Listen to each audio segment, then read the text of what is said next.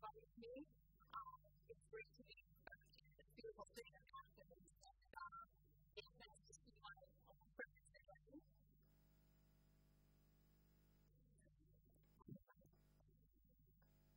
While these treatments have an evolution from evil insulins to good insulin analogs and different medical devices for insulin delivery, the truth of the matter is the majority of these advances were driven by technology.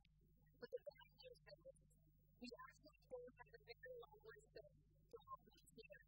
However, for the past 10 years or so, there's been a steady increase in high-tech treatments for diabetes, and these will pave the way to the ultimate concept diabetes treatment, which is the artificial pancreas.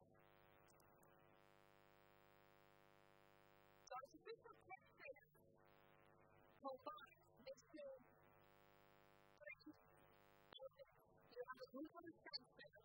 The glucose sensor is connected to the insulin pump by an algorithm that's run by the computer.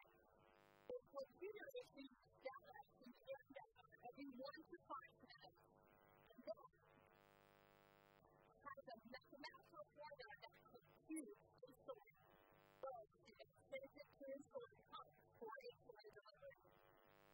Each element is crucially important for the success of artificial pancreas.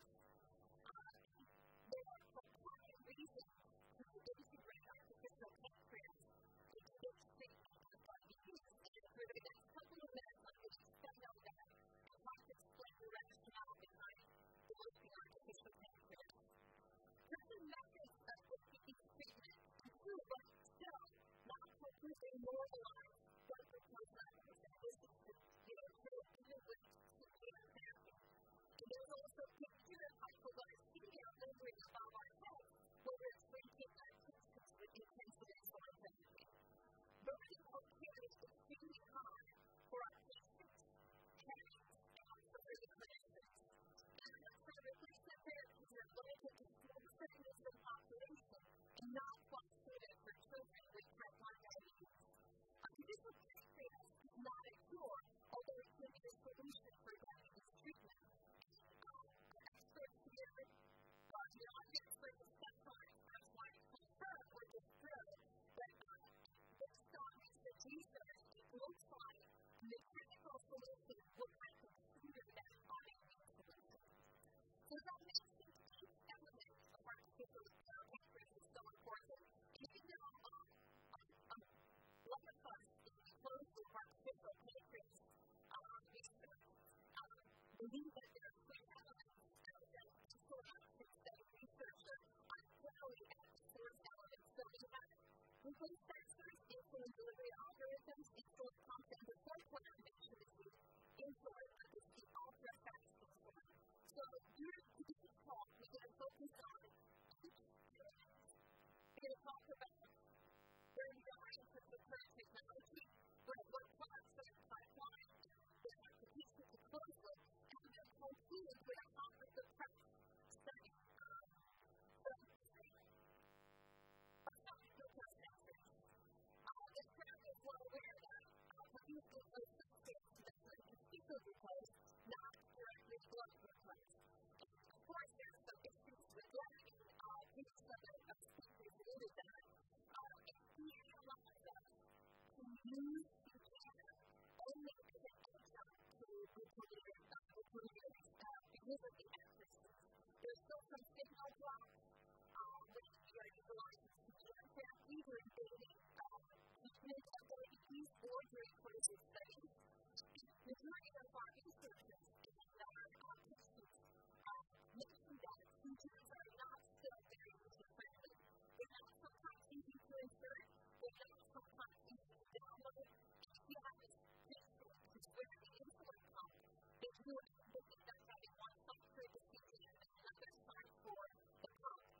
For a little one, we call it limited USA. So these issues should be addressed through the technology. And my sensor is the newest sensor on the market now. Compared to previous versions of electronic sensors, it's more comfortable and accurate and easy to use. It's smaller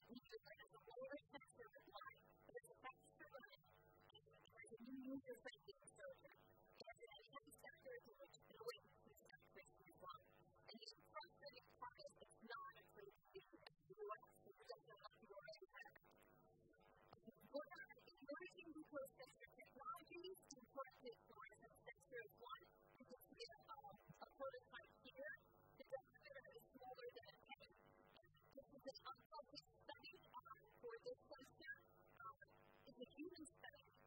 As you can talk from the Clark grid, results from the study is promising. There will be actually publishing a working person publishing this study as well.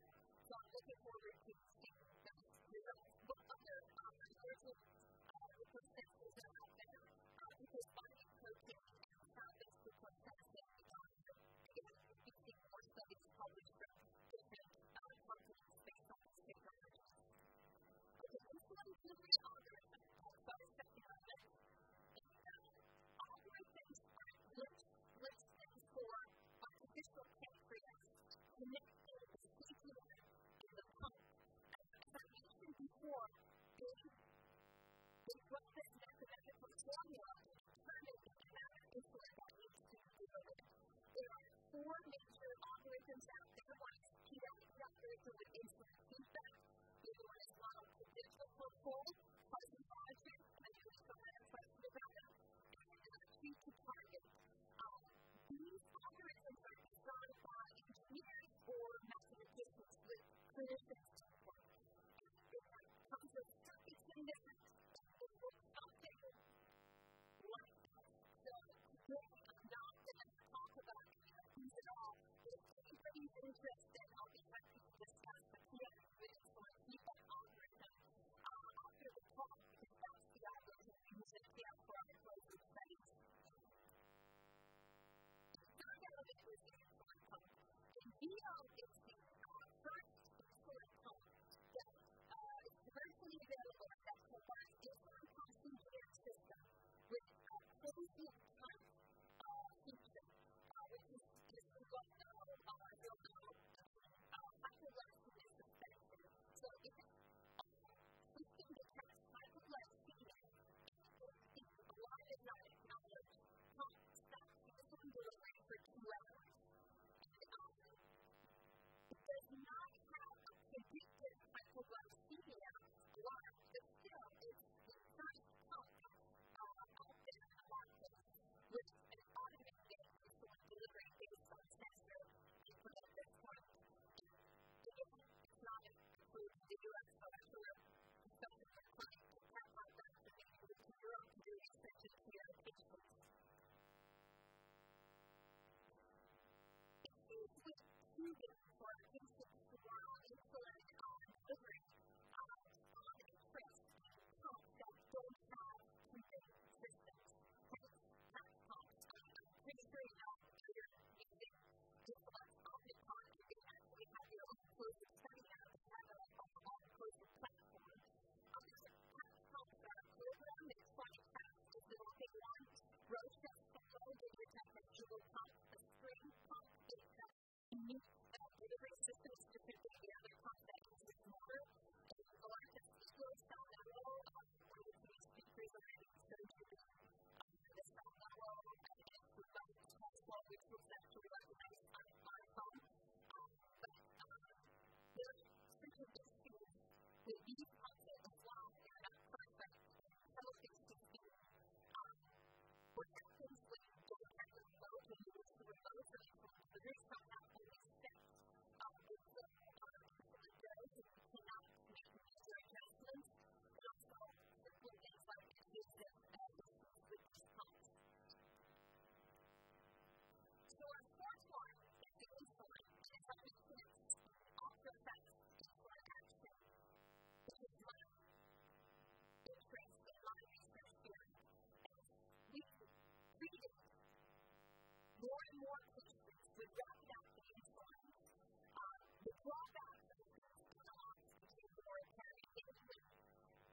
Also, the action of those insulins are too slow. And the maximum peak action of rapid-acting insulin, alpha-subcutaneous injection, is targeted in an hour and a half to 2 hours, which is unacceptable. So this is an insulin action graph from one of our university clinic insulin action studies. On the left line, you see a positive insulin concentration as a measure of pharmacokinetics. And on the right, it's the glucose infusion rate as a measure of pharmacodynamics and replication equivalent. This is data from 17 subjects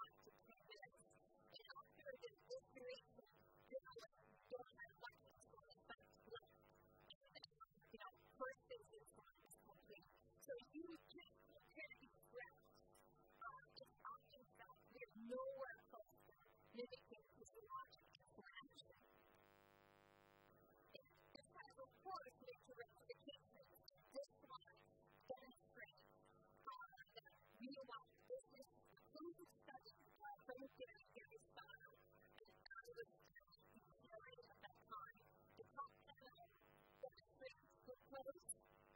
Levels of the line. These green triangles are heroes.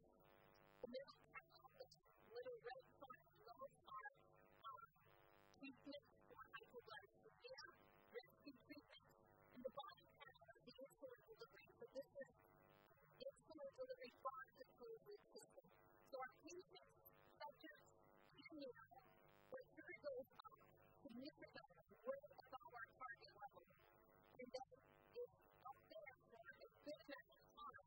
In the meantime, for closed loop, our system pancreas is trying to deliver as much of insulin as possible to lower the blood sugar that is high. But however, the effect is so late, you can see the effect kicks in. Later in the day, it affects blood sugar drops to a hypoglycemic level, and subjects require multiple doses of treatment. And this is something we experience during our clinic or hospital treatment for our patients with diabetes. Our patients face different post-glucose excursions after, because of the blood sugar. Especially for endocrinologists at the time of stage children, or adolescents, I should say, they're insulin resistant, so they're getting high doses of insulin, which is suppressing systemic glucose production. We're giving them high doses of insulin, and that's suppressing glucose controls, getting that kind of hypoglycemia later. That window is different. It's having major problems with hypoglycemia while they're asleep at night. And we're going to have to keep this as also a major barrier for achieving a fully automated closed loop system. So we find some solutions to accelerate insulin action. I'll be presenting data for some of these solutions that I just want to skip through this really quickly. The first one is warming the infusion site to help get insulin on the product used to have faster insulin. I don't know what's working on one, but there's a lot of region. Co-formulation with pharmaceuticals, Amazon is using one of the companies, and alternate delivery methods to go on from Yale infusion sets, insulin, and prepared to have insulin delivery. Presented already mentioned the oral insulin as well. So before I present to our data, I want to switch gears and talk a little bit about